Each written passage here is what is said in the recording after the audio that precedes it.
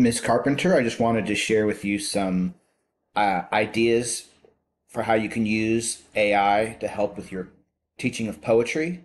Um, as the students were making their Cinquain, it might have helped to have some adjectives. They were struggling a little bit. And so I don't think there's anything wrong with giving them a list of adjectives that they can use in a sequin about a leaf, right?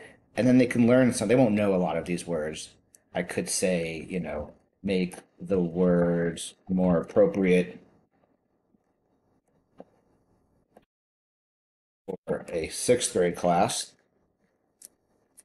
Most of those are okay. Delicate, green. They might not know tranquil, but that's not a bad word for them to learn. So it's an opportunity for them to learn some new words if you wanted to.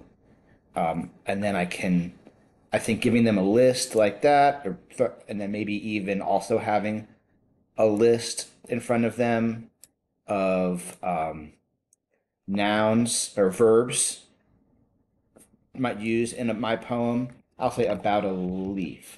It helps to be as specific as possible when using this. Um, and then you might ask it again. I'm just trying to scaffold for my kids a little bit. So I might say some nouns, the things you want them to have in it. Because some of them, it's understandable. They're 11 and 12, and their vocabulary is still developing. So this is a beautiful opportunity, and it doesn't care. I spelt that wrong. It doesn't care um, for nouns about leaves. So I think you could even just have a document that has 3 columns with those in it. And I know you're probably done with this assignment, but maybe if you do something else with writing poetry, asking it to give you some of the words for them to use as a scaffold is not a terrible use of this technology. And of course, you had a great model. I think you had a model of a sequin. I think it's okay. I have no idea how to spell that word. It's okay to ask it to create. I just said create 5 examples, right? I think the more models we can give them, the better. Now, these are pretty high level models, um, but that's one of the best ways to use this technology is to create models. And then I think I was as a assessment. It's not bad to ask for an open-ended question about one of the sequins that will make students have to interpret the meaning.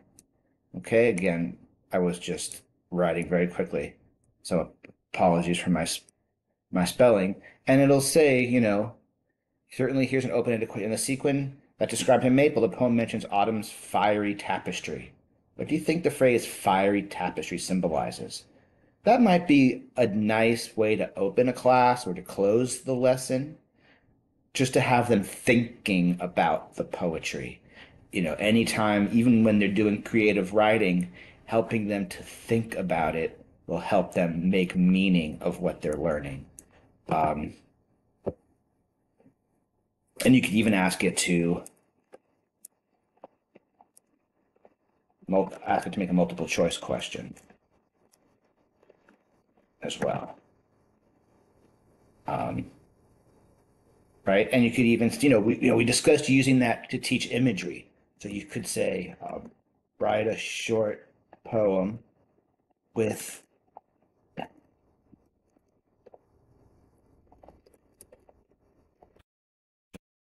imagery.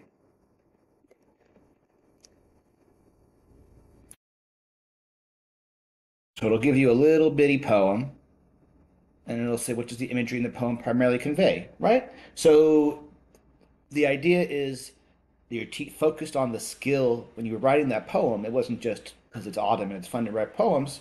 We were doing it because we wanted to learn how to understand and use imagery in their writing, and also to be able to recognize it and think about why authors use imagery. And this is a great tool for just generating some quick assessments that you can copy and paste, throw on an overhead, put in a Kahoot or some kind of assessment, maybe, however you want to do it. But just a quick way to close class, assess for formative assessment on the learning target, and keep it moving. I really enjoyed your class, and I really appreciated you jumping in with the some of the ideas we discussed.